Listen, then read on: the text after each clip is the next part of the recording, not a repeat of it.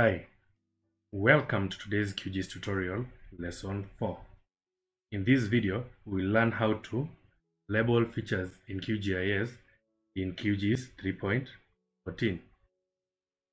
If you haven't subscribed to my channel, please do so that you can get a notification when I upload the next lesson. Let's get started.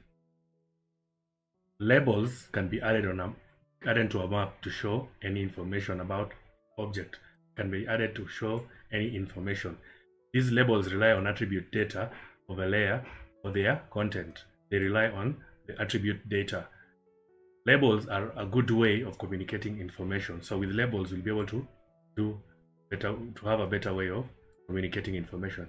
This can make your map a lot more informative and stylish. So in this exercise, we're going to learn how to add labels to vector layers, that is the points, the lines, and the polygons. In lesson 2, we had learned how to download data from QGIS and OCHA. And that is we had actually downloaded the Italy data, Nigerian data, and Uganda data. So today we're going to use one of the data to see how we can label our features better and be able to look at the information that is in our data better. So first things first, we'll load the vector layers. So to add vector layers, you come to layer. We are going to add a layer. We're going to add vector layers. Then we'll browse for where the vector layers are. We had saved them in our GIS folder. Remember, data folder for GIS. So I'm going to load the Italy admin data. I'm going to select all the administrative boundaries of Italy. I'm going to add into my QGIS. And you can see they have already loaded. Then I'm also going to add the line feature, which is the Italy road, and it has been added into my QGIS. Then I'm also going to add the point data, which is the health shapefiles, the health sites. Once I have added my three types of vector layers, I'll click on close. Now I have all my three vector layers added onto my QGIS. So we will start with how to label the polygons.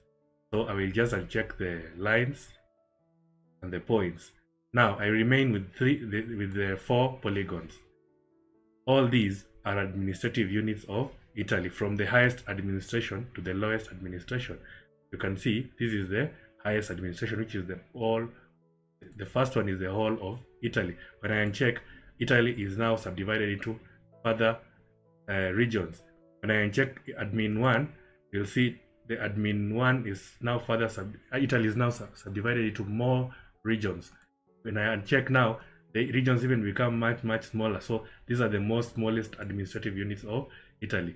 So for our case, we're going to just use to start by our labeling admin 1. So I'll click on admin 1, zoom to layer. Remember how to use the tools.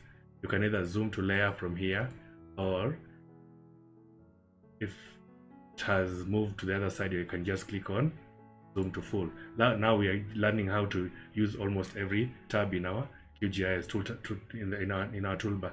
So the first thing you need to know is learn about the attribute table.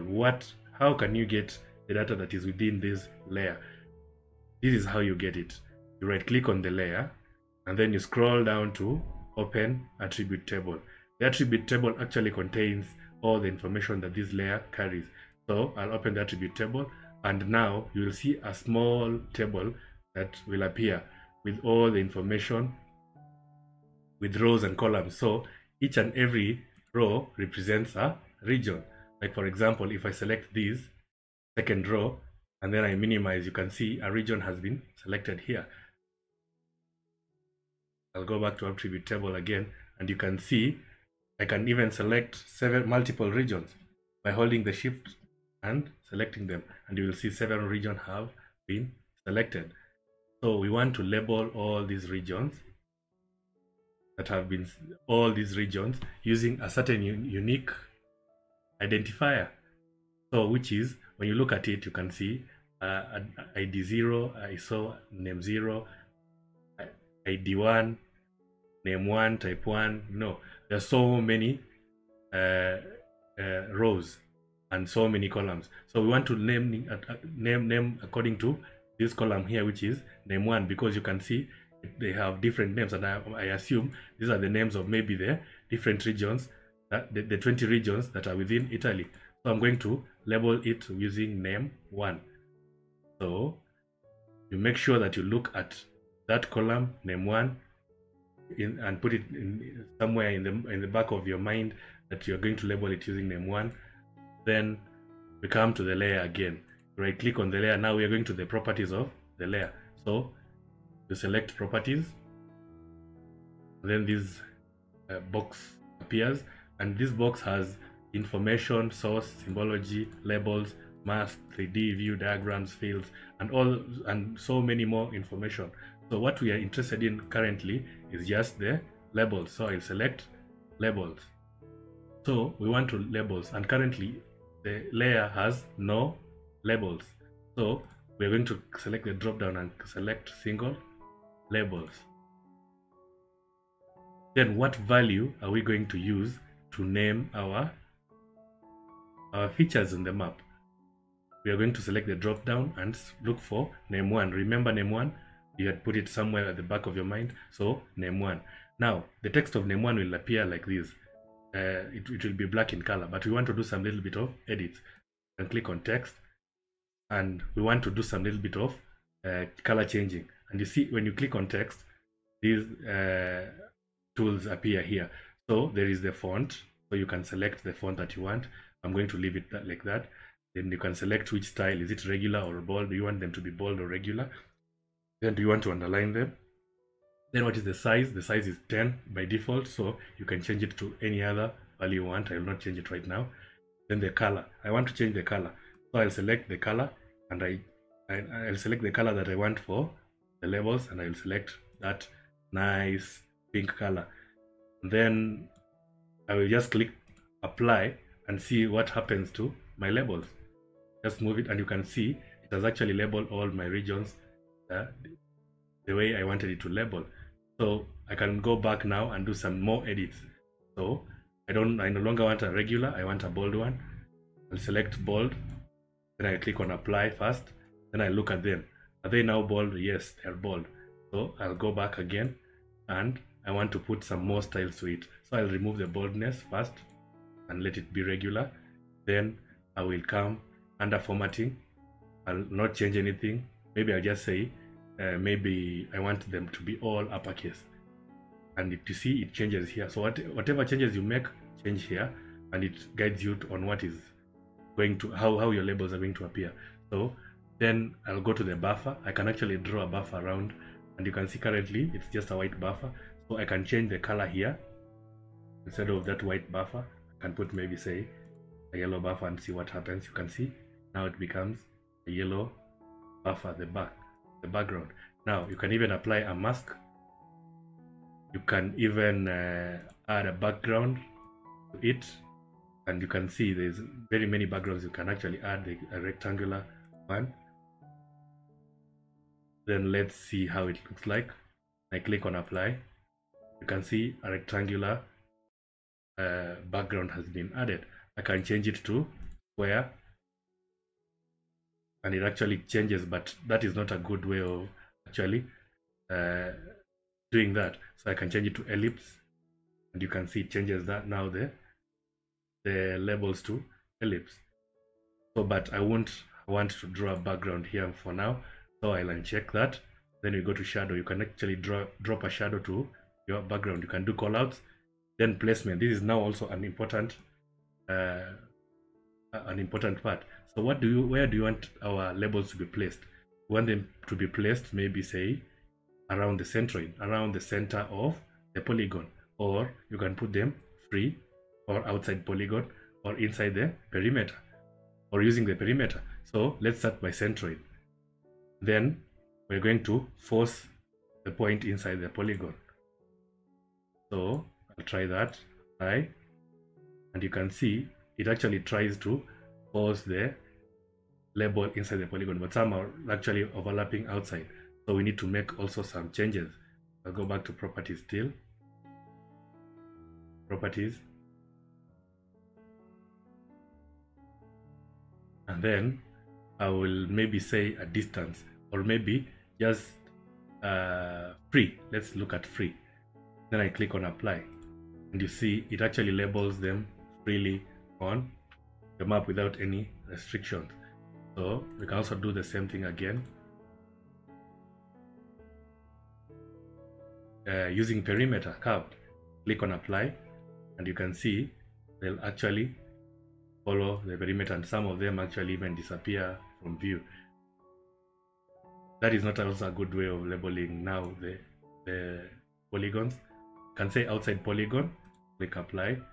You can see it will actually try to put all my labels outside the polygon. So you can actually, that is how you can actually load labels in polygons. Now let's go now to the next vector layer, which is the lines. So I'll uncheck the polygons, then I'll check the lines, which are the roads. And you can see there are very, very many roads in Italy. So I'm going to zoom to just a certain region within Italy. Let me just maybe select Sicily.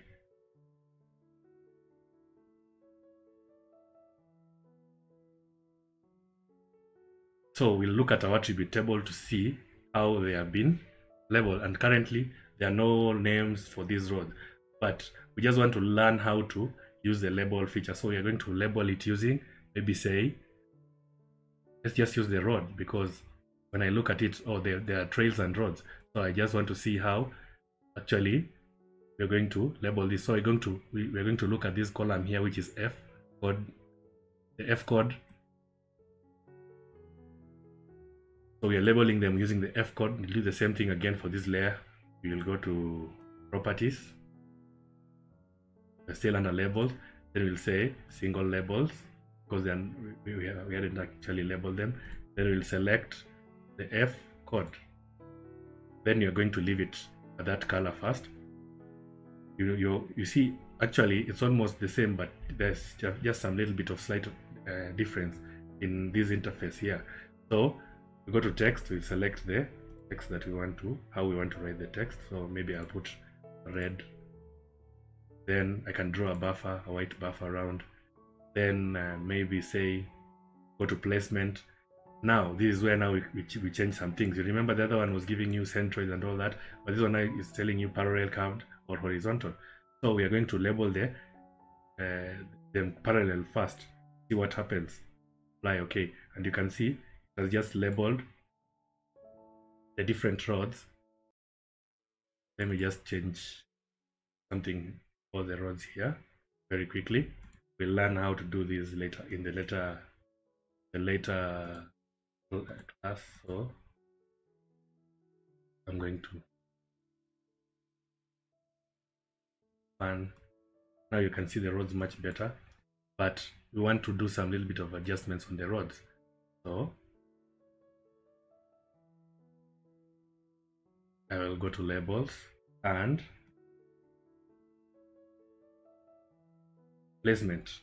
So the first type of placement was above line, and it was parallel. Let's try this. Let's put it curved, and then instead of above line, let's put it on the line and check above line, and then just scroll down and say apply. Okay, you can see now the labels have been labeled on the line, which is the road, and they actually look much better. You can actually change the road. You can actually even put a background, or let's say background, draw background, singular or background.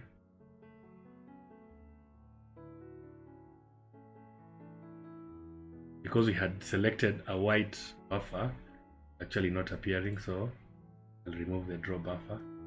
Right.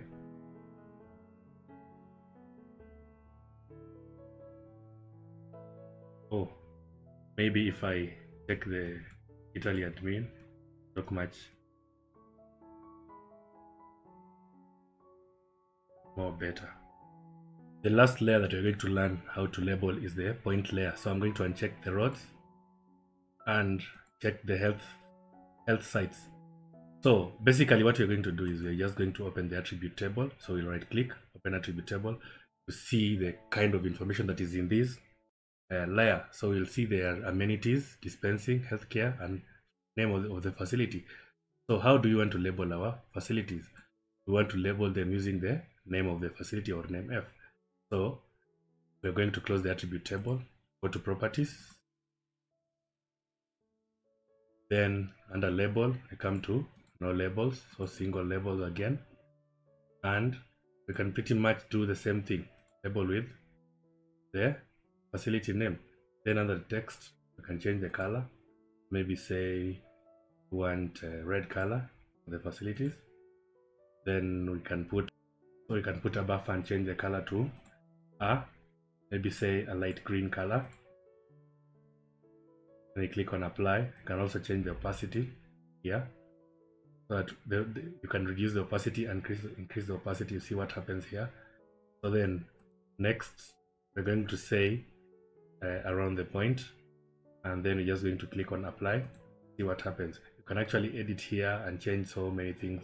You can maybe put a distance, offset distance of maybe say one or two, depending on how you want to just customize your labels. You can even change the type of text.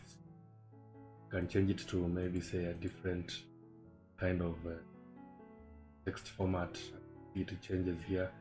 So I'm going to just click apply. Okay, and that is basically it. That is how we actually label points, lines, and polygons in QGIS. So I'm going to turn on all the layers I've actually labeled. Look at how everything looks like. So how you label your layers is determined by the scale of your map and the level of detail in your map. You can define the rules on how you want to use your labels. If you found this video useful and you want to learn more on QGIS, subscribe to my channel. Hit the bell icon and get notified when my next video is uploaded. Don't forget to hit the like button. See you in the next video.